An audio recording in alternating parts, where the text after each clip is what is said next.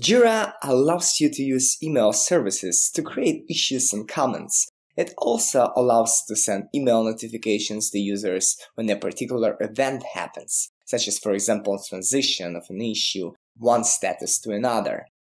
In this tutorial, we're going to configure an email service to make it possible. So let's get started. So let's configure first our incoming mail server. So I'm just pressing GG on my keyboard and writing here incoming mail and select incoming mail, and it will bring you to the administration page where you can find the button to add your mail server. Just click on it and it will bring you to a new page that will ask you to provide some information necessary to create a new mail service. So the first field, called name, asks you to specify some short and between name to identify your mail server configuration. And as an option, you can write here, for example, the email address that you're going to use for this mail configuration. So I'm gonna do that. And just notify me here bro@gmail.com. Second field is description. And this is where you write the description for the mail service configuration, for example, what it is being used for. So let's write the configuration used for Sala project. The next field is service providers, that allows you to choose between using your own mail server, and in this case you need to leave it as this custom. Or if you're using, like me, some Gmail service, you can choose one or Gmail with the protocol POP3 or IMAP, depending on what you want to use. Or if you're using Yahoo Mail Plus, you should select this field. So I'm going to use Google with IMAP protocol. And as you see, if I'm choosing or email or Yahoo, the list of fields is much shorter that you need to fill in. So it's very convenient, but let's go through the fields that you need to fill in if you are not using Gmail or Yahoo, and if you're using your custom service provider. In this case, you have more fields, as I said, and the fields that you need to fill in first is like protocol. So you can choose between whether you're using POP or IMAP mail server as a standard, or secure POP, secure IMAP. And the next one is the host name. So this is where you specify the host name or IP address of your mail server. As you can see here as an example, like plus POP mail, Yahoo. Then you need to specify POP IMAP port. So afterwards you can set a timeout, and a timeout is an optional field, so where you can specify the timeout, which is specified in milliseconds. So at the moment it is like 10,000 milliseconds, which is a default value. And if you specify 0 or a negative value here, it will make JIRA waiting indefinitely for the server to respond. So if you want to do it, you should do it precautious. And of course, username and password of your email server to make JIRA able to log in with these credentials in your mail server. So as I said, I'm going to use this email address, which is Gmail. So I'm just going to choose the Google Apps Mail Gmail IMAP. And here I'm gonna write my credentials. And when you're done, you can click this button, Test Connection, to make sure that the connection could be established between JIRA and your mail server. And if you have specified everything correct, it will provide the following message, like the connection was successful. And if you could reach that, you should just click the Add button and save this configuration. Let's configure outgoing emails now. Let's scroll down the page where we're at now and find this mail section on the left bar menu and click on the outgoing mail link. it will bring us to a page with the Configure New SMTP Mail Server button, which we need to click to get to the page where we can actually add our SMTP mail server. And you can see here we need to fill in a form, so let's go one by one through all the fields that being asked by JIRA to be filled in order to be able to add SMTP mail server. On the first one, as in the previous form, is the name of the configuration.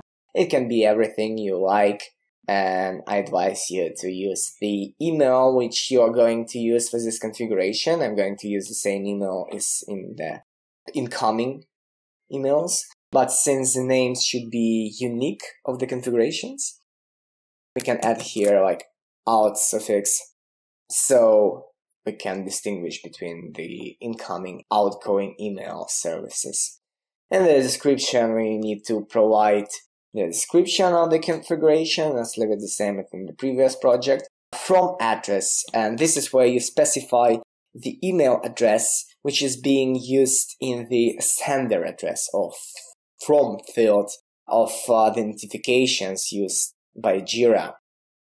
This field could be overridden in the project configurations, but by default JIRA used just this from address field here from the configurations. Email prefix is the next field, and this is where you specify the subject of emails sent from the server, and so it is useful to give some information here because your users might want to filter the JIRA notifications and, for example, bulk delete them or for any other reasons. So here you just provide some string to identify that these messages are coming from JIRA, and we can write here, yes, JIRA, to set it as email prefix. And now we can move to the second part of the configuration of your SMTP mail server. And there are actually two ways how you can configure your SMTP mail server. Either you can specify the SMTP host details right here, or you can specify the JNDI location of a JavaX mail session object. And basically, this is when you want to use JNDI to look up the mail server for you, which is already pre-configured in your application. And it has a few advantages, such as it provides much better security because the email details are not being available to your administrators through the interface, and they are not being stored in backup files. There are also more different SMTP configuration options, and also mail details are configured in the same place, so it allows to centralize the management of the configurations. But for now, I think it's enough just to configure your host details. So we are going to use the first option, and let's have a look on all the fields that we need to fill in here. So the first one is a server provider, and again we can use between our custom, our own mail server. If you're using Gmail or Yahoo, you can choose one of these, and then your configuration will become much easier. But let's go back to custom to have a look what fields you need to configure in case you are using your own SMTP mail server. So this is the protocol. Again, you can distinguish between SMTP or secure SMTP, hostname or IP address of your mail server. Like here you have an example of smtpgmail.com. Here you provide the ports that you want to use, timeout, and again, if you specify 0 and negative value, JIRA will wait indefinitely for the SMTP server to respond. So have this in mind. TLS is if your server use the transport layer security, so TLS protocol, you should mention it here and click on this checkbox. And of course, you need to provide the credentials of your mail server that could be used to log in into your mail server. So it should be clear. And as I said, we're going to use for this tutorial a Gmail account, which makes things much easier.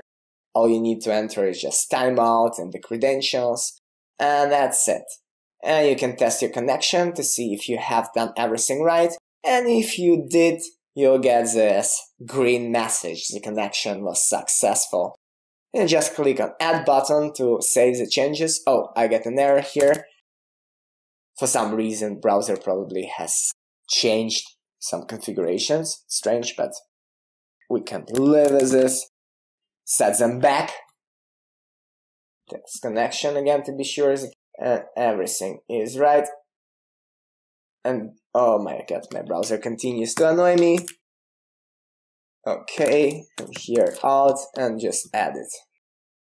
Alright, and we have just created an outgoing mail service in JIRA. So we can move to our second part of this tutorial, where we're going to have a look at how we can use mail handlers and email notification.